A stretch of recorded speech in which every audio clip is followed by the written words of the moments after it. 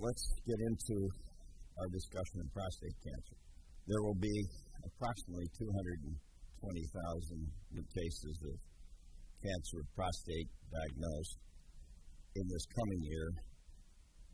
So it's a significant problem. It's the most common cancer diagnosed in men, with the exception of skin cancer. Prostate screening. We have a segment on our website that deals entirely with prostate screening. I'm going to not skip over it, but treat it lightly. Radical prostatectomy and radiation therapy are the big hitters in treatment for prostate cancer today and yesterday. Tomorrow, that may change some. The PSA's biggest impact is when we have a younger population of patients, when you have a long period of time to live. The PSA probably has more impact.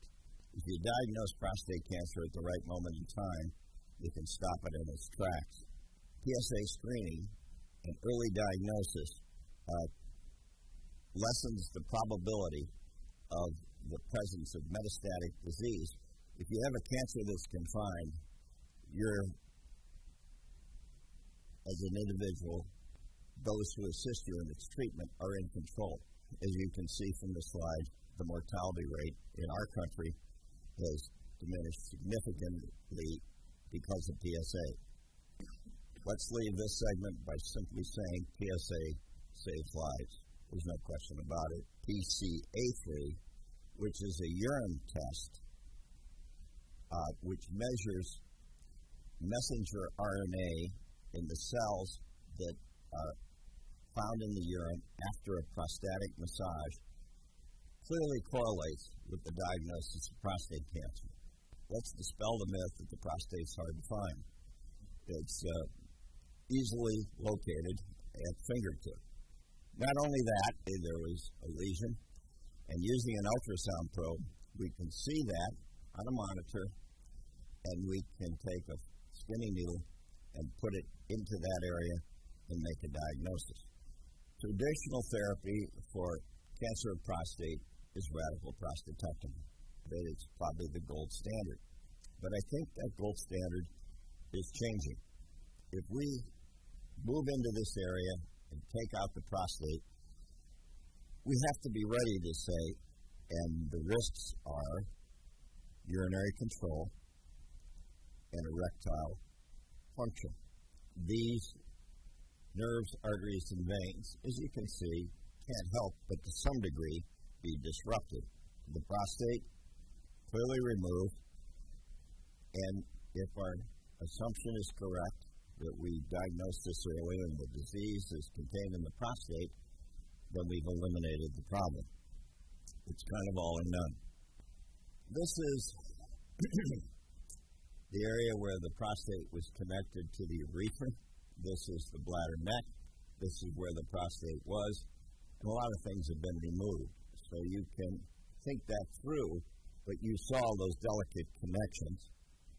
And it can't help but be understood that something will be different afterwards than was the case before. There are some issues that we have to deal with afterwards. What are they?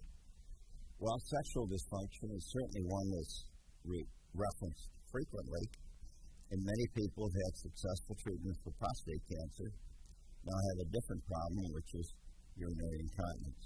So what do we do, and how do we treat urinary incontinence? This is the artificial urinary sphincter. This is the cuff that goes around the urethra. The sphincter mechanism closes the urethra by squeezing on it. So does this cuff. So it can be placed in a way that it can either augment or take over the entire function of causing the urethra to collapse. This is a pump that is placed in the scrotum. Everything's implanted. And this is a reservoir. When this pump is activated, fluid is shifted from the cuff to the reservoir. Marvelous device. And I've been involved in implanting many hundreds of these. 62% in this study was done at the Cleveland Clinic.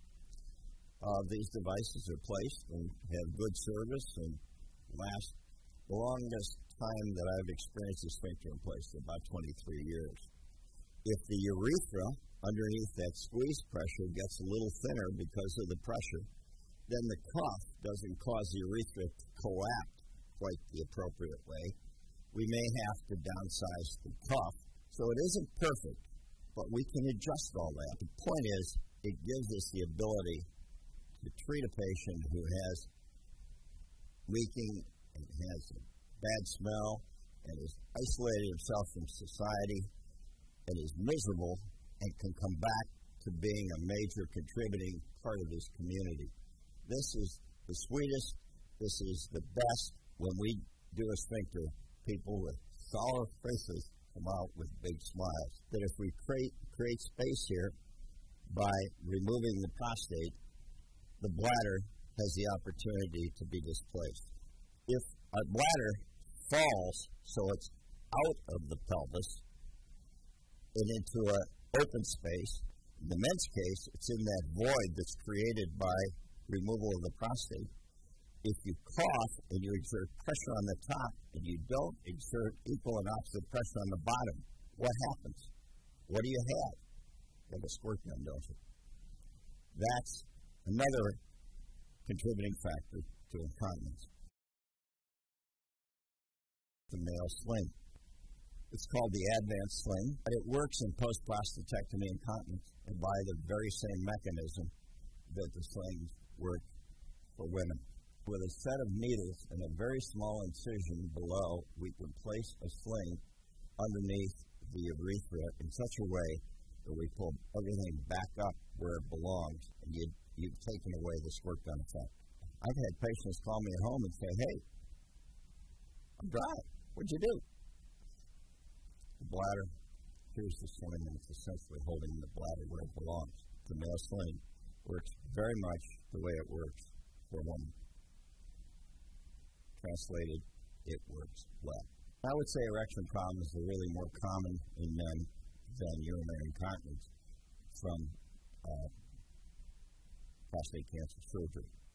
Penile implants. Eventually, we come to the end of the road in the context that we can make the system work the way Mother Nature intended. The patients who do have implants are extremely satisfied. This is the inflatable penile prosthesis. It feels natural to the partner. It's dependable. It's easy to use. And the sphincter, the sling, and the penile prosthesis are all ambulatory surgical procedures. The problems that you have are significantly minimized or improved. Minimally invasive simply means you're doing the things that you need to do, but you're not disturbing the tissues very much. There's a concept evolving and maturing called active surveillance. If a patient has a low-grade, low-volume prostate cancer, there's a good chance they can live a long time without doing anything.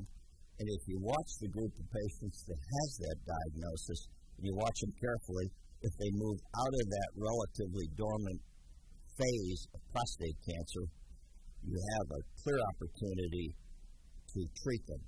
We actively watch these folks with PSA determinations. Prostate biopsies are done periodically, but you're going to hear more and more about active surveillance. Minimally invasive focal therapy. What does that mean? If we diagnose a cancer in the prostate, we want to know some things about it. How much cancer is there? How aggressive a tumor is present? The Gleason grading system simply means that cells that look very much like normal prostate tend to be like normal prostate, and cells that look really different tend to be much more aggressive. There's a staging system called the TNM system. If the volume is low and the Gleason grade is low, you have a low-risk cancer. We can use minimally invasive treatment to take care of active surveillance patients that progress, active surveillance patients who've made the decision to no longer abide by it, or they want something else done. It can replace, for the right set of patients with the right characteristics, radical prostatectomy and radiation. These are small lesions. This is a larger lesion. We call this the index cancer. The index cancer has higher grade cells. These cells have the capacity to break out of their site of origin, the prostate, get into the bloodstream and cause metastatic deposits of cancer elsewhere in the body. This is a system where we have an ultrasound probe in the rectum. This is a grid, corresponds to a grid on an ultrasound machine. We take a number of biopsies from the prostate, and we know where they came from, and we know their length, we know their size, and we can say, this is insignificant prostate cancer. This is a cancer that meets the index tumor characteristic. This is MRI, the key to diagnosing low volume, low grade, localized disease in the prostate is in large related to being able to find it. I think MRI is the key. Put the biopsy needles and the treatments that we want where we want them. We're tuning in early, and we're going to put the fire out while it's an ember before it becomes a blaze. That's what focal therapy is really all about. Well, I've been an advocate of cryoablation for a long time. Today we use what we call hemiablation. We find the problem, we interrogate the whole prostate, we find that a significant portion of the prostate shows no evidence of disease, and yes, we think we can see the lesions, but we say, hey, look, let's be conservative. We'll treat this whole sector of the prostate. PSA is a good monitor for the presence and the condition of prostate cancer. The PSA is low, it's a good thing. If you take that as reality, what we see with this treatment of focal therapy, that we have about an 80% 5-year survival rate, and those are very good statistics. I put them up against any other treatment for prostate cancer. HIFU, new kid on the block, means high-intensity focused ultrasound. We can take a probe like this, which is really a HIFU probe. We put it in the rectum. All we're doing is we're focusing the energy of ultrasound on the prostate cancer. Here's an area that showed up. It was treated with HIFU. This patient is currently in the follow-up process. This is not yet approved for application in the United States.